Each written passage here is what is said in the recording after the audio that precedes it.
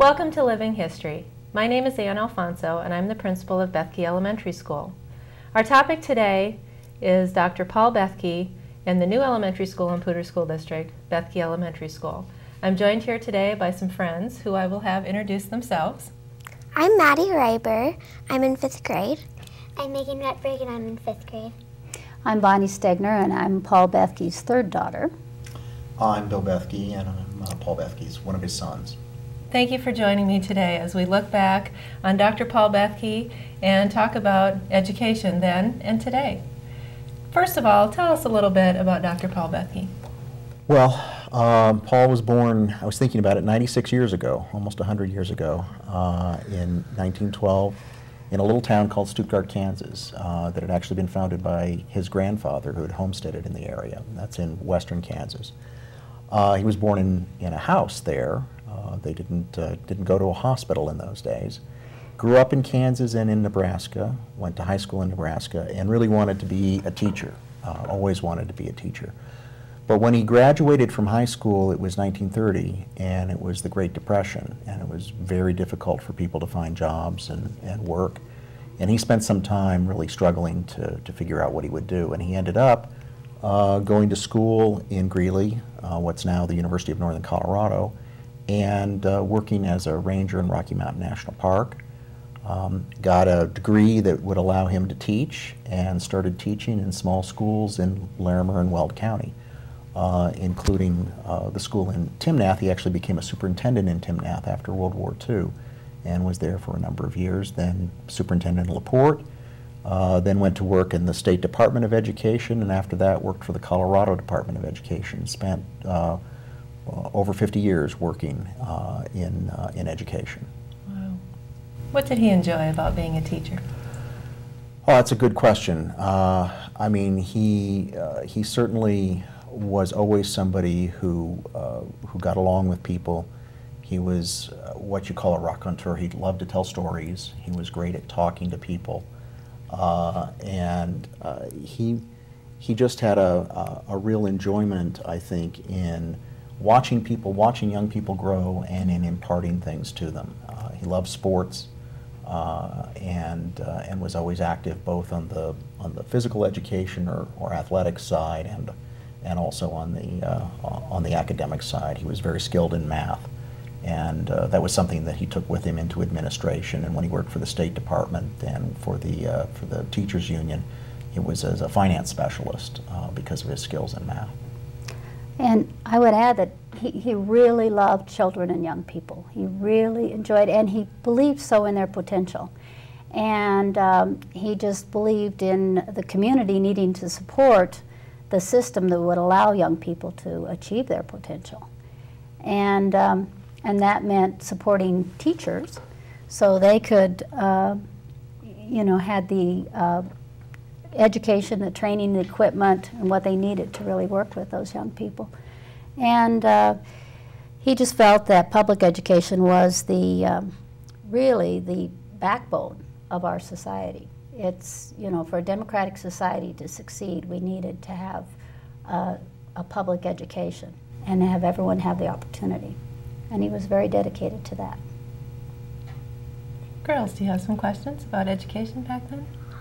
What kind of like tools did you use to do like math and science and things like that? Well, slide rules was one thing that occurs to me. You know, you don't see them very much anymore, but a lot of math skills, instead of being done, we didn't have calculators. Certainly, Dad didn't ever have them until he was, you know, well advanced in his career. We didn't have them in school when we were in school. But you learn to use something called a slide rule for certain kinds of calculations. Yeah. I was going to say pencil and paper. That's the first thing that came to mind. Yeah. And the chalkboard. Yeah. Absolutely.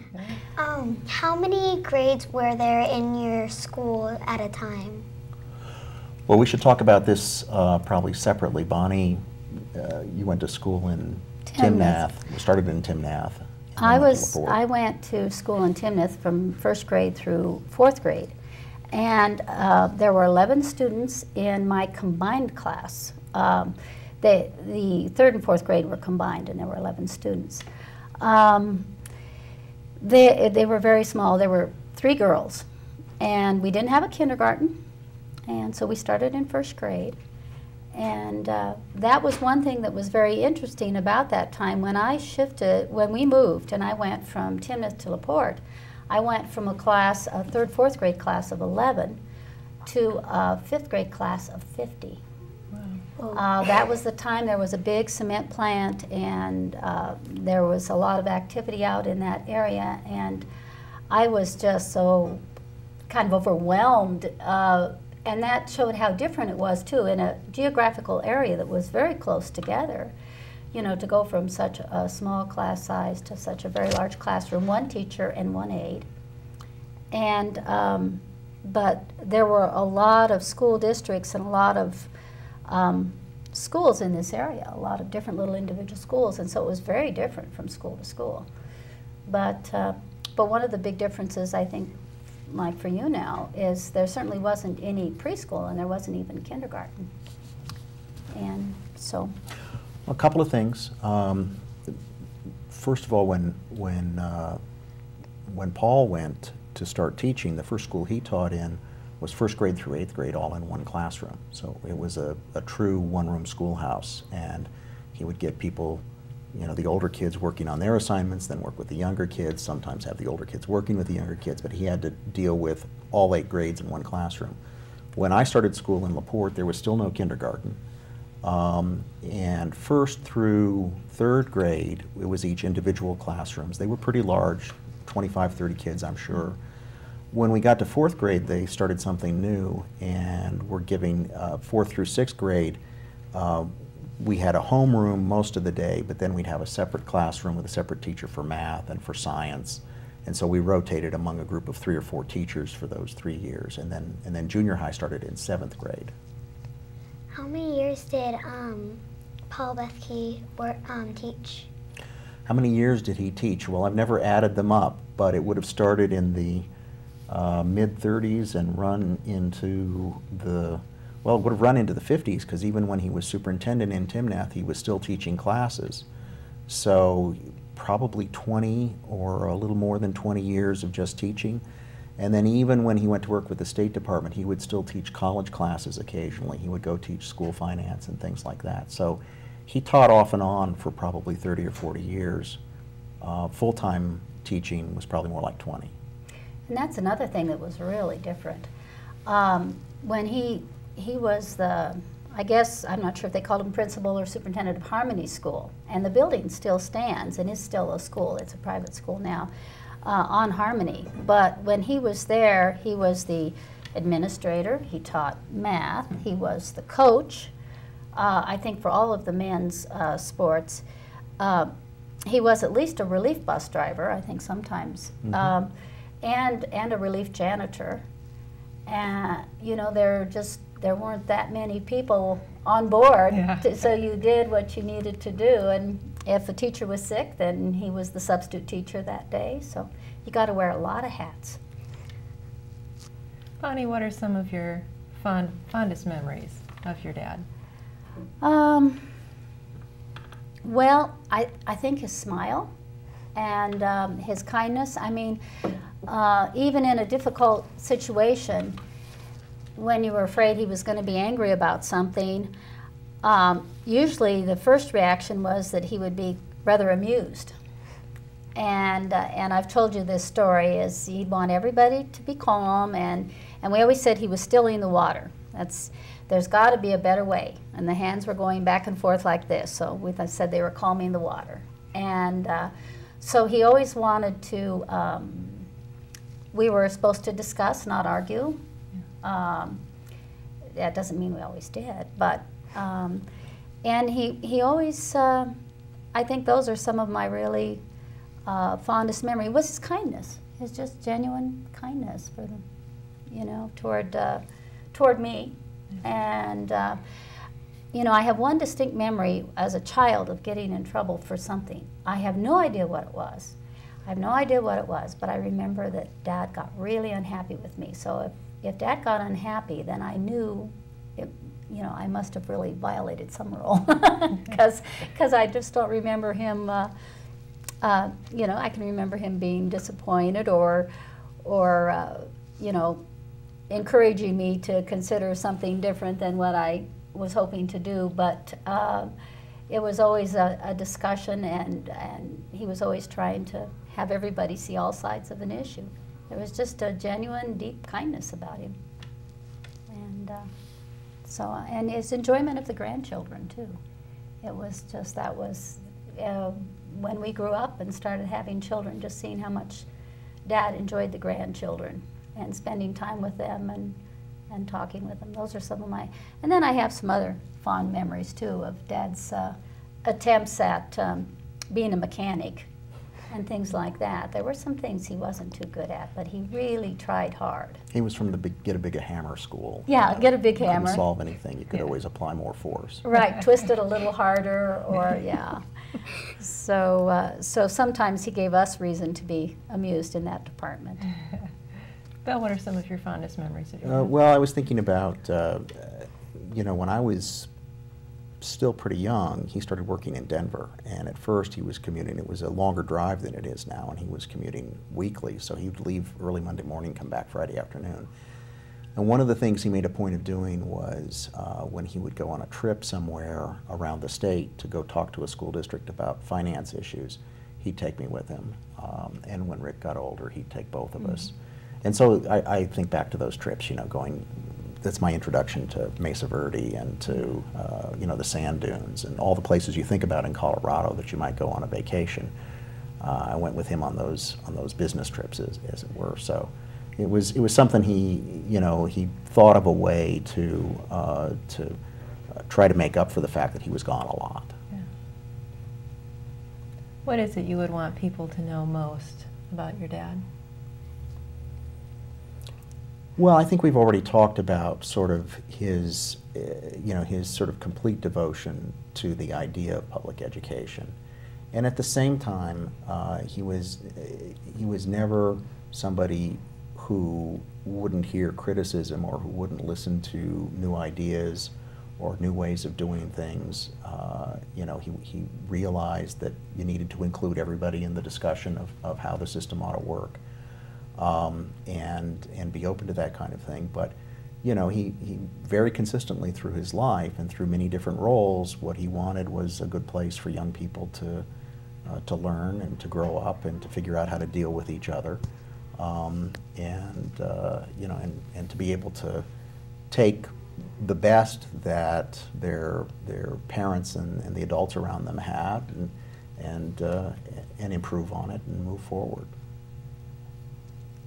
And I think one component of that was he had a real passion for trying to encourage people to go into education, because recruiting people. Yeah, yeah. You know, at some level, he just felt it was one of the highest and best callings, and he wanted to see talented people in there, and so he wanted to work for teachers to be compensated and supported the way they needed to be, and he wanted to help bring the best and brightest into the system.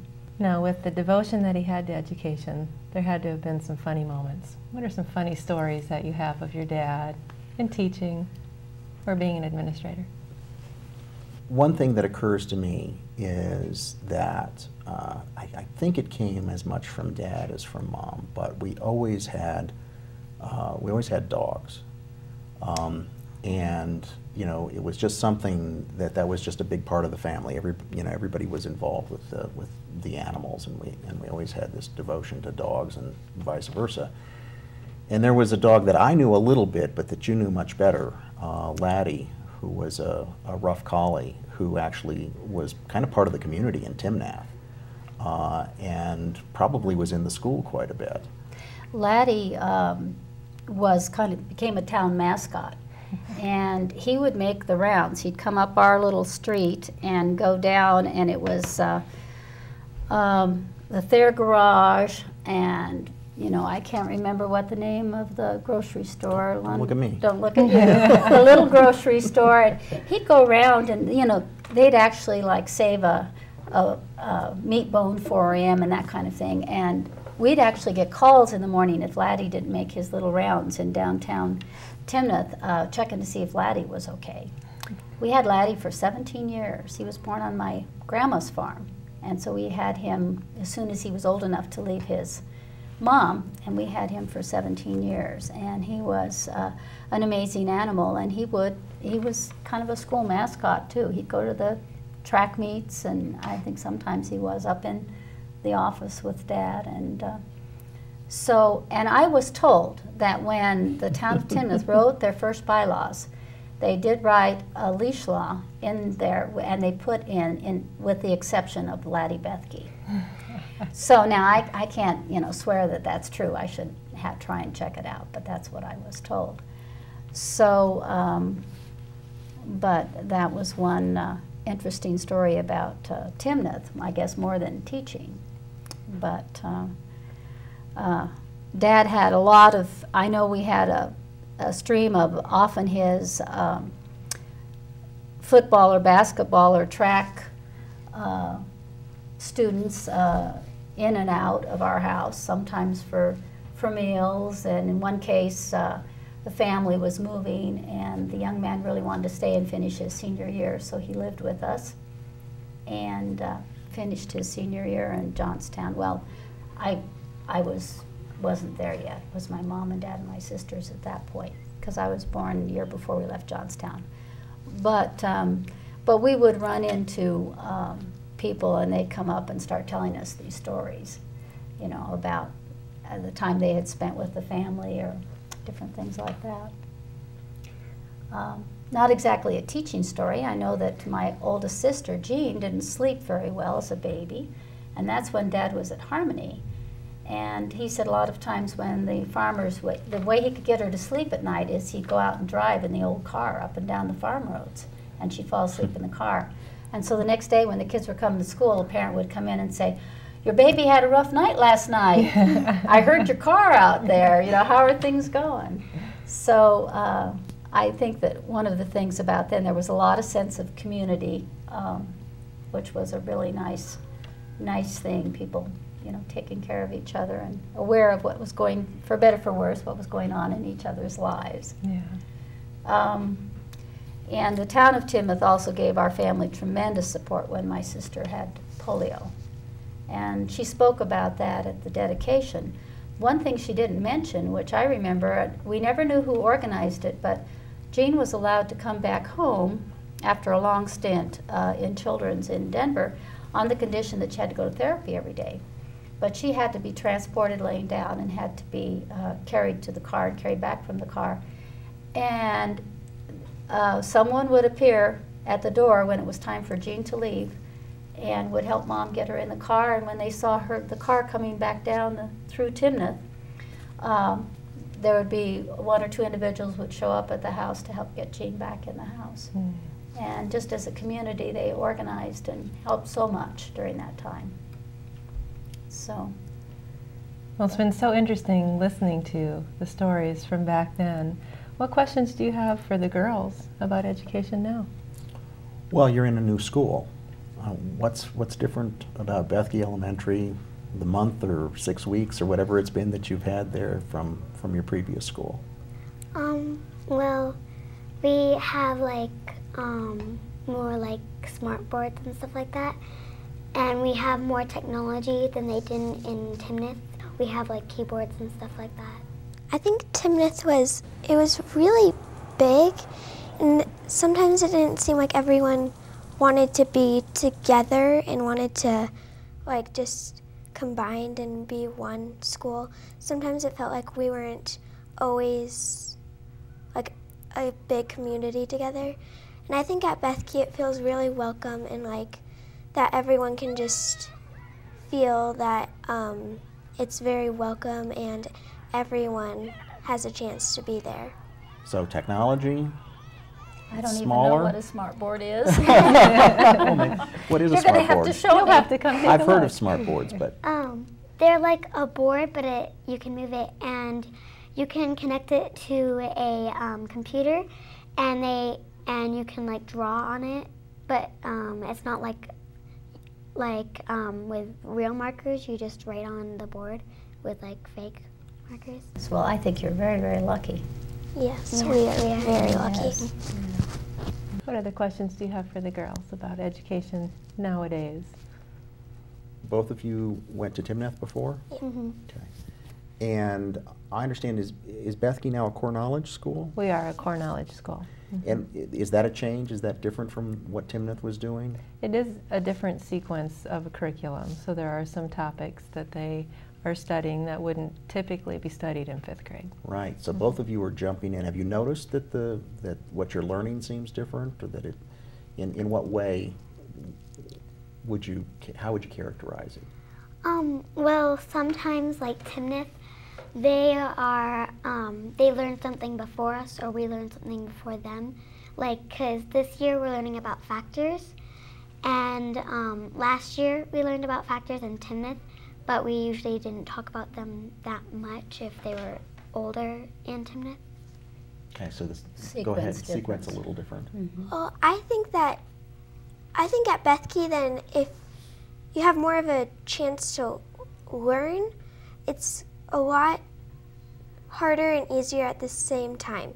Like, you can be really struggling, but it can be really fun for you because they make everything like explained very well, and everything is like just laid out, and you can see and hear and learn very easily. So. And they also take a couple more, like they take a lot more time for us to learn it, because like in Timnath, they would rush from one subject to another, and I didn't have a lot of time to like comprehend all of it when they were teaching it. Am I sensing that part of the difference maybe is class sizes and student-teacher ratio? Now that you teachers. got to divide down, both schools have.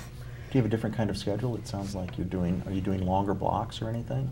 I'm not sure what the schedule was at Timnath, Okay. but I think what the girls are experiencing is a high-quality staff and teachers that really care about their kids and make sure that they learn. I'm curious what you girls think of the building itself. Did you get lost? What's your favorite part of the building?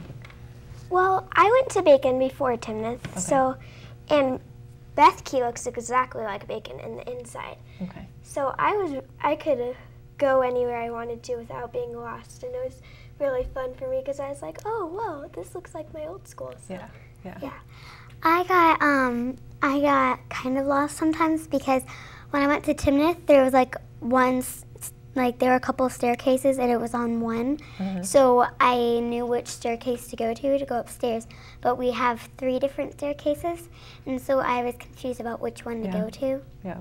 So What's your favorite part of the building? I really, really like the classroom sizes. At Timnath, there were so many kids, and we had the trailers outside, so we were squished like tiny little spaces. So then when I got into our classroom now, it was like huge, and I was like, oh my gosh, I have like elbow space, and it was really fun. yeah, I mostly like about it is that there are only 2 levels. There were so many levels at Timnath that like it felt like kind of scary because there were so many levels, and like I didn't like having to like walk up all the staircases, and I like that there's only like one that you have to walk up. So you like the layout of the building? Yeah, Good. I love it. Good. Well, Dedication Day was such a wonderful event for the community of Timnath. We had a remarkable turnout, and it was just a beautiful ceremony. What are your thoughts on Dedication Day as you reflect back from a couple weeks ago? Well, one of the things that surprised me quite a bit, actually, was we had people who showed up from extended family, including people who I'd never met before, people who I'd met once, many years ago, from Kansas, from Minnesota, from Wisconsin, and that was just a surprise that it sort of had that much interest. But I think it was because my dad, these were people who, some of them were cousins or children of cousins of his, and who he knew in his early life, and somehow they made that connection. And then people I knew in high school came, and it was touching that there were that many people, and from so many different ways in which they had known either our dad or members of the family. I think the day came together beautifully.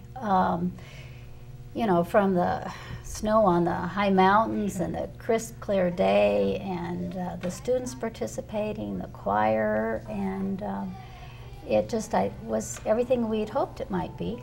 And again, just the number of people from the community and the relatives. It turned into a whole long weekend of celebration for us. Good. And so it was just a extremely special occasion. Good. And a very nice day. Well, it's our goal at Bethke to live out your dad's mission of making the world a better place and to create that community that Maddie was talking about that you experienced back in Timnath, and to make sure everyone feels welcome and is learning and is part of that bigger community. So thanks for sharing your dad's legacy with us. It's been such a privilege to visit with you all today. This has been Living History. Thank you.